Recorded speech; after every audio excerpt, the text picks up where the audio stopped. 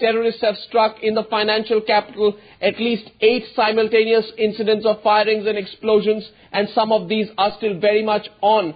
The first incident actually happened, we are now told officially, it's at 10:33 p.m. and that happened at the Chhatrapati Shivaji terminus, and in that incident alone, 10 people died. 3 people were killed in a bomb explosion in a taxi on the Mazagaon Dockyard Road. Equal number of people were gunned down at the Taj Hotel. The victims in the hotel, we are told, we're not confirmed yet from the hotel itself, were its employees. Entire lobby of the Oberoi Hotel was then on fire. The pictures you're seeing, live exclusive pictures only here on Times Now. The hotel has been evacuated. This is a terror strike of unseen proportions. In this entire episode, firing was also reported at the Kama Hospital in South Mumbai.